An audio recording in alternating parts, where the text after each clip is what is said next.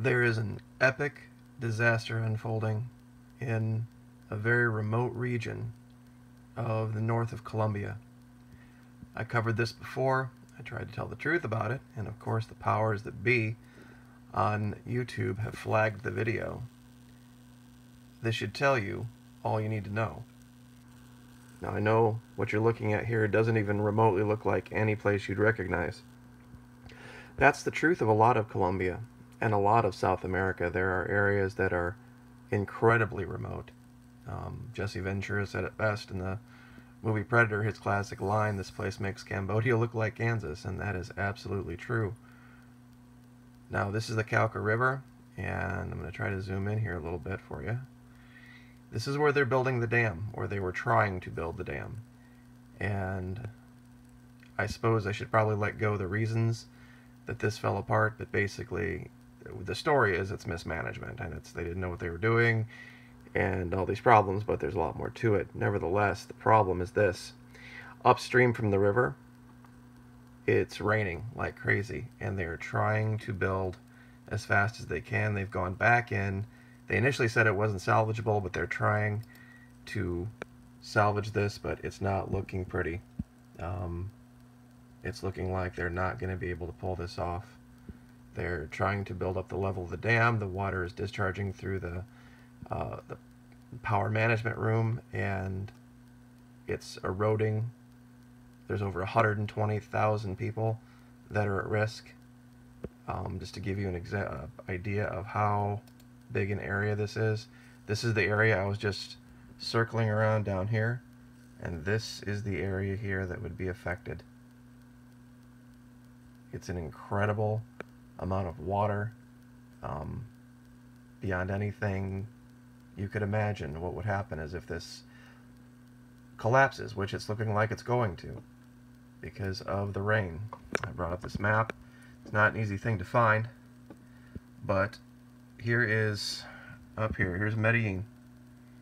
Okay, and where you were just looking at is directly north, up here. This is where the dam is. Now, the rain, though, is coming from down here, and you can see what's coming. It's going to, and it has been raining all through this area. And this rain is going to continue to make the water levels climb, and eventually that dam is going to give way, and when it does, the disaster is going to be beyond anything anyone could imagine.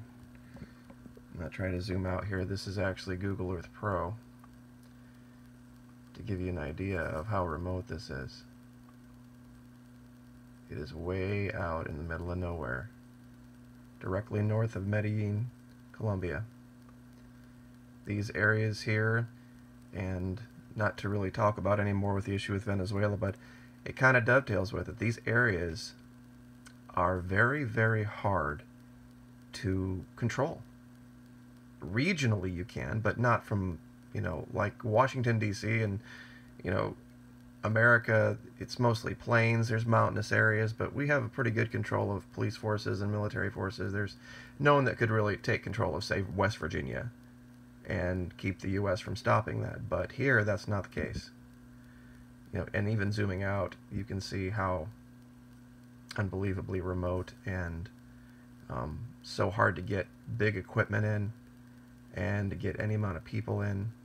And here's Ituango, and here's Briseño. If you're looking for this on the map, just go north of Medellin, Colombia, about 80, 100 miles, and it's halfway between Ituango and Briseño.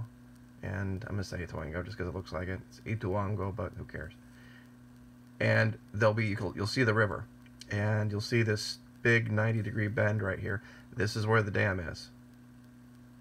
And you can zoom in, and when you do zoom in, you'll be able to see some of the scarring, the things that they've done to try to build this dam. It's right here, but like I said, it's there's not a lot of really good imagery to look at this, but there's stories talking about it. But with everything else that's going on, with the wedding and with voting in Venezuela and all this kind of stuff, it's not looking good. It looks like there's another system. It looks like these clouds over here, it looks like they're moving west. But whichever way you look at this, it's not looking good for upriver of this, which is all through here. This is a big river, the Cauca River, runs all through here and then feeds out into the ocean out here. And it has been raining down there for a long time, but that's normal for this area. There's nothing going on down here that doesn't normally go on. So this isn't some kind of strange weather system. It's a very common occurrence down there. But this emergency it's a big deal. Let's see if I can just try to cover a little bit of the detail of it. This is what we know. They are discharging the water through the engine room, and they are, 4 meters short of getting this thing built to the level that it's supposed to be built at. And the water is rising faster than they can handle it. And it's not looking like they're probably going to be able to do this based on what they're reporting here. But of course you won't see it reported in the mainstream media at all. It's a terrible thing to see people like this that are barely on the edge of existence anyway, which also kind of feeds into the story that I'm talking about with Venezuela, that this northern part of Colombia has always and classically been, last 30, 40, 50 years, in a lawless region, a area that is run by powerful drug cartels and paramilitaries. And to hold Venezuela to one standard, and you read the stories now and say, oh, because of this, that's why we're going to try to overthrow their government, when this has been happening right next door, it's silly, and this is going to be evidence of it. I'm not even going to speak anymore about what really caused this. If anybody wants to go back to that video, it was 3 or 4 days ago, and I reveal the real reason of what was going on here and what they've been trying to do. And they are preparing for the worst. The Red Cross is. It's going to be hundreds, tens of thousands, about 120,000 people that are going to be left with nothing. The water is just going to destroy everything. And they're already looking to finger point, but you see, that's kind of the hard thing now. That when they start to finger point, people are going to start to make allegations that aren't going to be pretty. And when people start to look into this stuff, it's going to make people ask the question, well, wait a minute, if this area, if Colombia is this corrupt, and this many people have lost everything, given what we know about Colombia, why in the world are we even worrying about what's going on in Venezuela? I don't, it's going to eventually go to the top floor with some people. And I hope it's going to be a learning event. That people will understand that sometimes we can't just make snap decisions and snap judgments about what we believe about this country's political system versus that country's political system. Because in this case, pro-business, pro-capitalist, Colombia has failed miserably. And shortcuts and corruption and bribes have created an epic, epic disaster. And I'm trying to get you the best view I can of this. I was asked to do this update. I wish I had more information for you guys. I really did. I really do. It's something that's, it's a minute by minute. These guys are working their ass off to shore this up and try to get this finished, but the weather is not helping at all.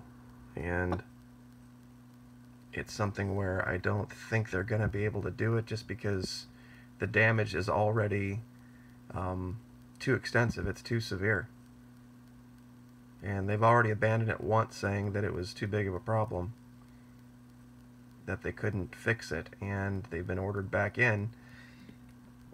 It dried up a little bit temporarily, but it's not about the weather in this area. It's about the weather upstream.